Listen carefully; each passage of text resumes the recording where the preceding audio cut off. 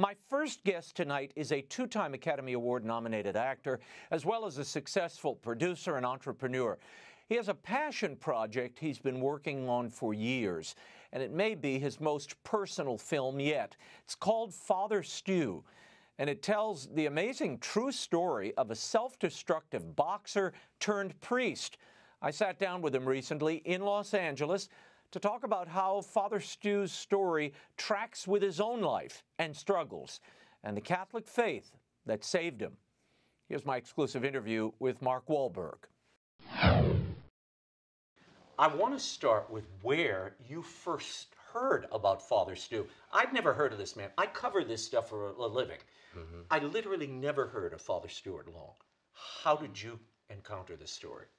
Okay, I'm at an Italian restaurant in Beverly Hills with two priests, and we're just me and one of the priests are just trying to enjoy our meal and a glass of wine, and the other priest is adamant about pitching me this movie idea. And then my wife had heard the pitch and said, "Oh my God, you got to do this." And then he told me the pitch again. I said, "Why do you keep pitching me this movie? You know nothing about movies in Hollywood." And then something just caught my attention about the story. What was it? What was the one thing that you went, I have to do this? This is in what, 2016? Yeah, maybe 2016, 2015. It's been about 6 years in the making. I don't remember exactly what it was, but I just said start from the beginning. And then when I started to hear the story, you know, it's like everything happens for a reason. So I've always been kind of thinking about how do I continue to pay forward all the blessings that have been bestowed upon me.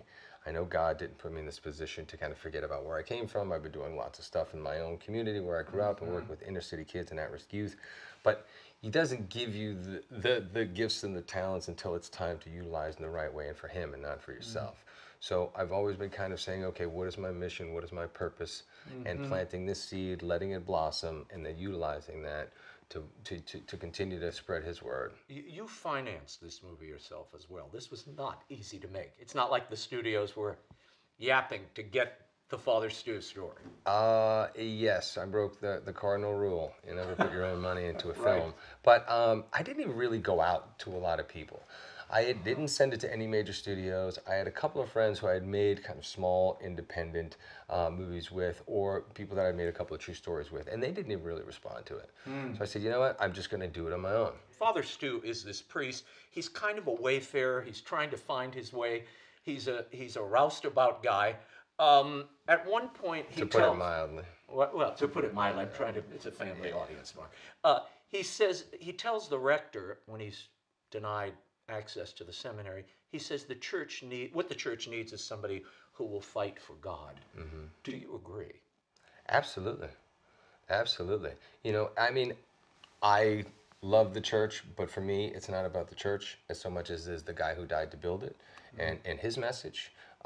Everybody else are human beings working to serve God at the best they can. We're all weak, and you know I get that. But he had found his calling, and he was really ready to commit to serving God in a very different way. There are parallels here, Mark, between your journey and Father STU's journey, which is the first thing on second watching. I went, wait a minute. I mean, he had a few brushes with the law. So did you in your youth. Was it about finding through suffering your purpose and your direction, and with faith? Is that what? Yeah, always. But you know, it's one of those things where did I think it was a great part for me to play? Yes, but it was more important to tell the story and get the story out there and encourage other people to find their own faith and their own purpose in life, and bring lapsed Catholics back to church. I just felt like it was a story and a message that everybody needed to hear. And so, yes, do I always try to find some sort of personal connection to a role? Absolutely. I need to identify with it some way. Is this something that I identify with more than anything else? Absolutely. Is this my mission to now continue to do STU's work and take on that responsibility? Yes. I've spent 50 years working on Mark Wahlberg, whether it was the good part of Mark Wahlberg or the bad part of Mark Wahlberg. And now it's about, you know, doing more, giving back. What is STU's mission that you feel you have to continue? You know, STU was one of the most brutally honest. I actually remember now what the thing that stuck out to me. Oh, good. Father Ed was telling me a story about how, Stu was already in the assisted living home. There was a giant line of people waiting. He was a very prideful guy, so he wanted to continue to take care of himself, even, as his sickness worsened. And he was just trying to wash his face in the sink, and this woman barged in, and she basically cut the line. And she was a big contributor to the church, so she felt like she had the right to access Stu at any time. I'll give you the mild version. I won't give you the hard rated R language that Stu used at the time. But he was there, he was just trying to wash his face, and she was complaining her car window had gotten broken. They stole her computer. And he looked at her and he said, "Good, you probably deserve that, and the guys probably need it more than you do. Now, give some more money to the church and get out of here. I got people that I need to talk to." And again, I changed the wording a little bit for our family audience, but I was like, whoa. It was he was a really honest, brutally honest guy, but he touched so many people could relate to him. Yeah. And he told the truth, and and it's an amazing story of suffering, accidents, hardships that he can't fathom or understand or make sense of, which I think everybody feels at some point or another. But then he ultimately embraced those things, and that's what God, it gives me so much hope and so much understanding, because death is inevitable, sickness, all of those things are inevitable. We're going to face those, but how you face those things, and how Stu was able to embrace those things. And as his physicality started to deteriorate, his spirituality just soared. And people recognized that, and they recognized the truth in that. And it wasn't like smoke and mirrors, like, oh no, this is he was glad that this happened to him. It allowed him to get closer to God through his suffering. And it gave him the ability to share that with other people in a very honest way that was very relatable. Life's gonna give you a gut full of reasons to be angry. You only need one, to be grateful.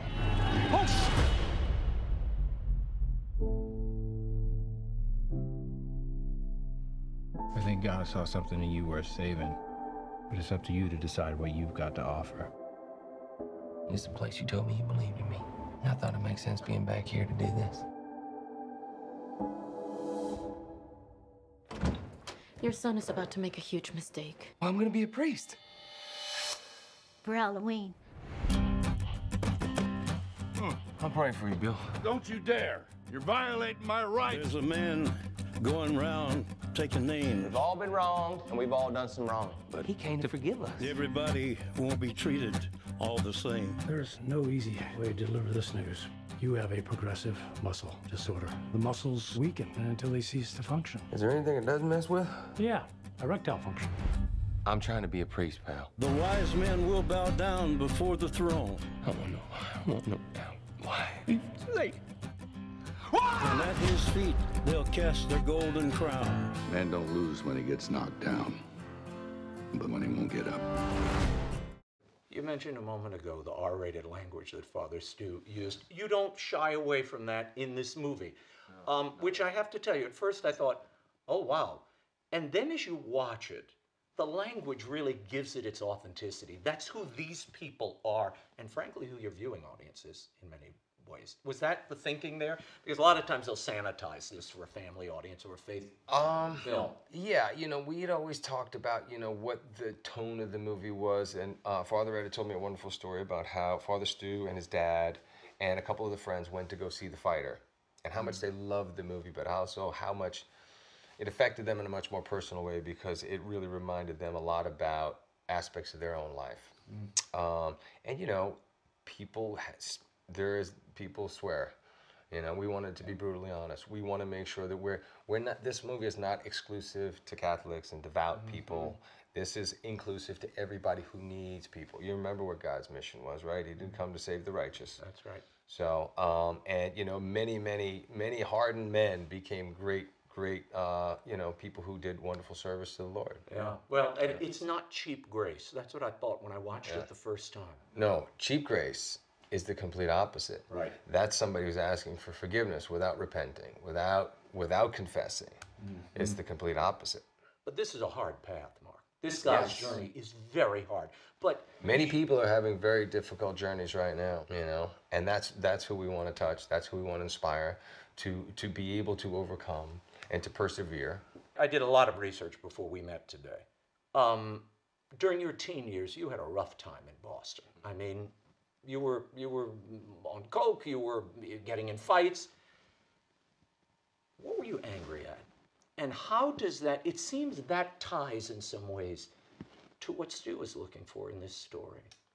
Well, if you kind of go back to what I was most hurt by or what bothered me the most, even though we didn't have much at all, we had each other.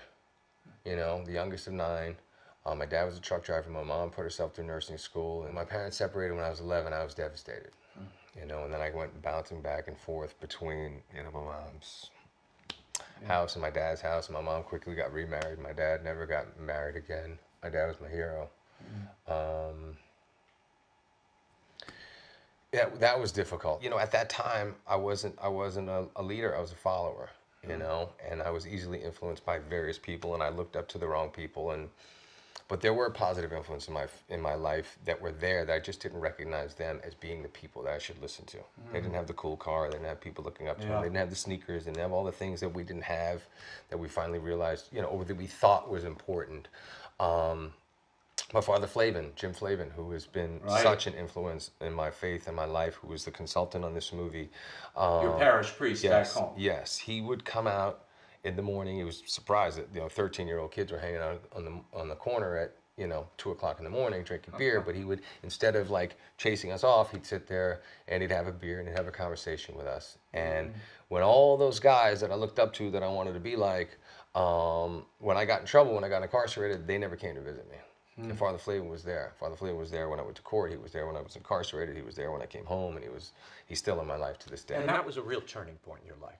That was a wake-up call. If that doesn't turn you around and wake you up, nothing will. Father Stu's story is really one of family, a shattered family, in pain and wounded over the death of an older boy.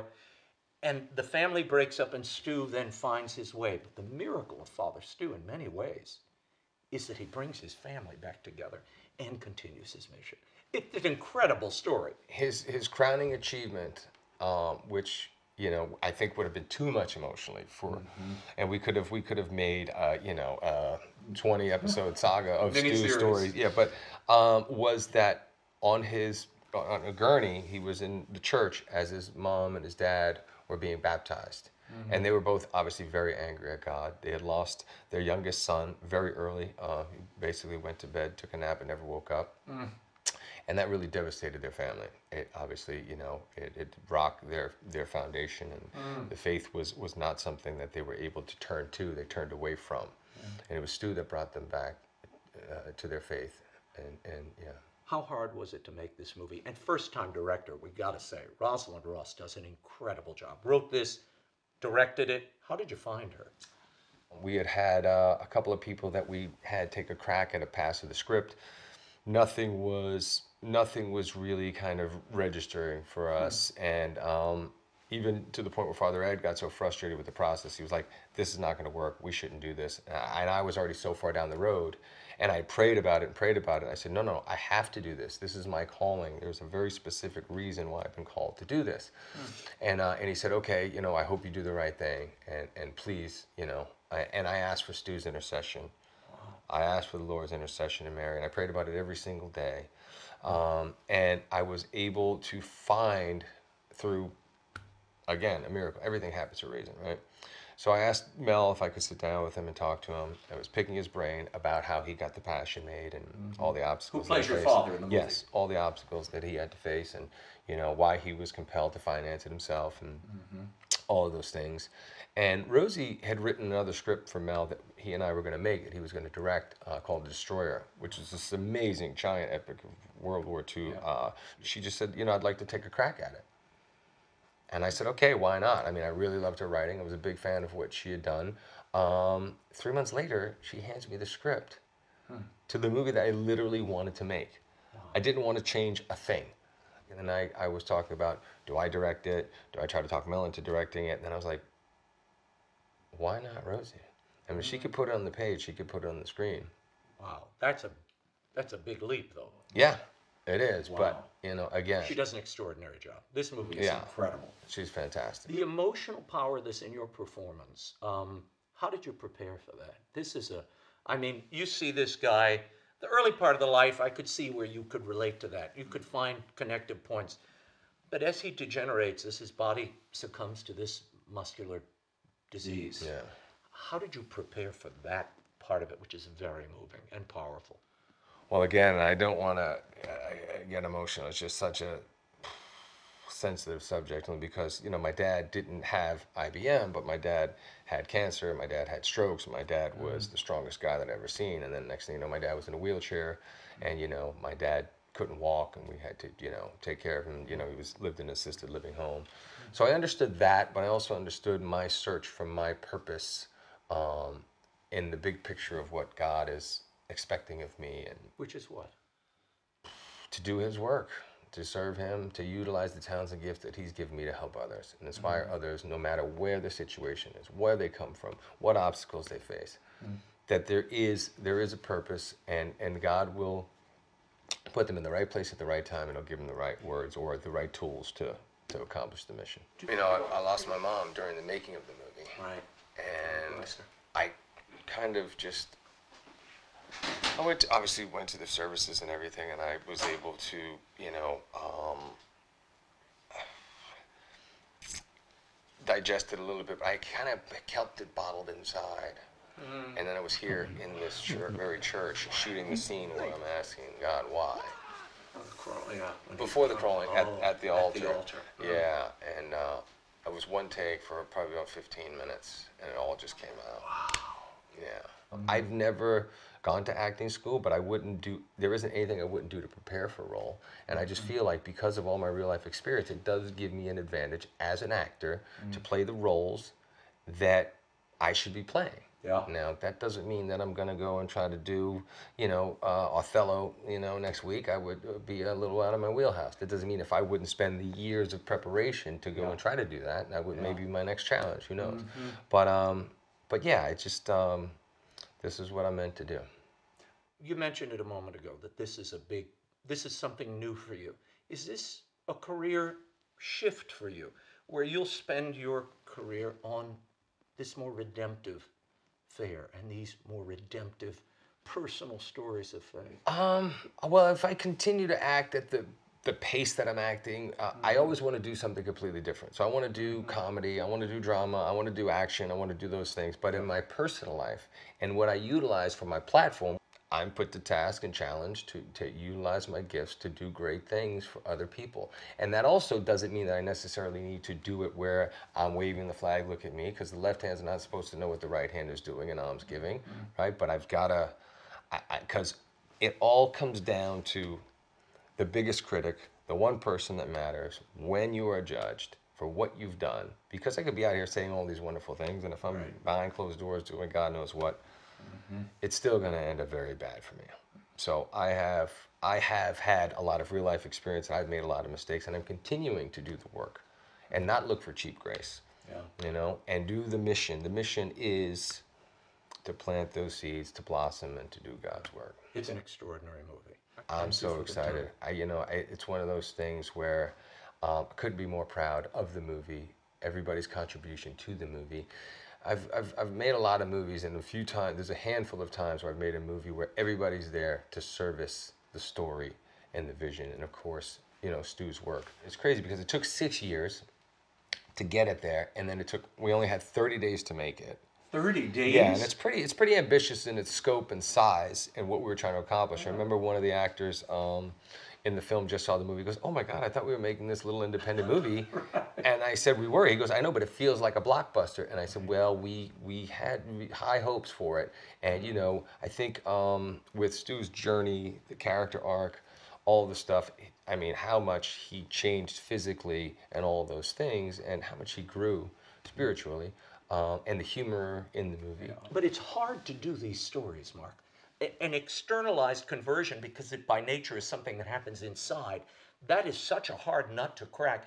I cannot wait for people to see it. I cannot wait to go from city to city, state to state, encouraging people not only to see it, showing them, you know, having conversations and encouraging people. And if we get one other person, if we plant one more seed in one other person, you know, the next guy to step up and you know, even if it takes them 50 years to get there, to impact somebody else. And, you know, we're doing our job.